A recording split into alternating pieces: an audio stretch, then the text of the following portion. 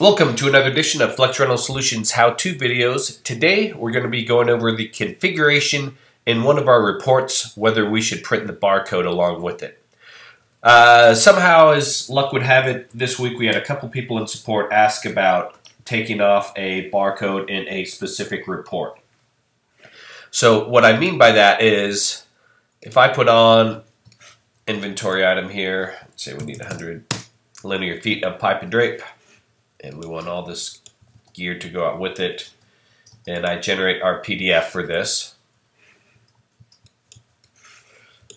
There are certain financial reports that have the actual barcode printed out in the top left. Now the reason why we have that is we have certain customers who do a lot of automation and can scan gear or scan actual jobs to take them directly to the job to work on it.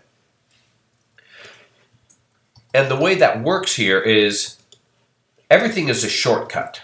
If a job has a number, then that number is a shortcut. So if this is the invoice number, I could just click that in the barcode field and that would open up this job. So I'm going to close that up.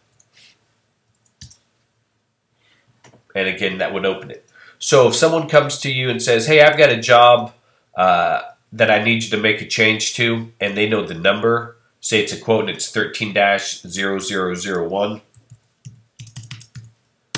Again, I can do that same thing, and if it finds a matching record, then it'll open that up. So that is why certain customers like to have the barcodes printed on their paperwork for things that they could just scan it and get right to that job.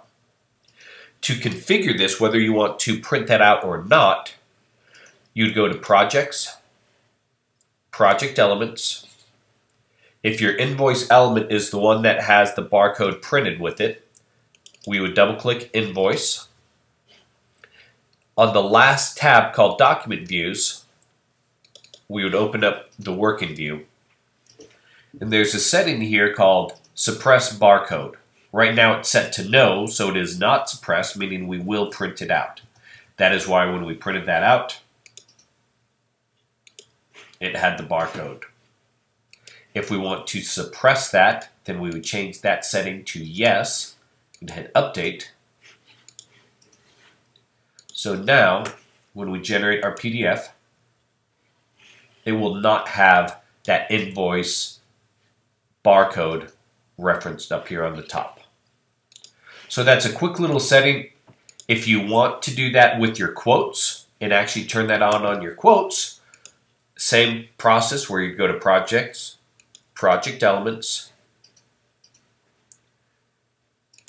We'd open up whatever element we want to add that to for the financials. Go to Document View, Working View, and we could set the setting for Suppress Barcode to no, and when we printed that out, it would now print that. So that's a simple little setting, whether when you print out your default financial document, that it adds the barcode up into the top right area. So for those of you who are looking to remove or add, now you know where to go and grab that setting. If you have any questions, please contact support at flexrentalsolutions.com. Thanks.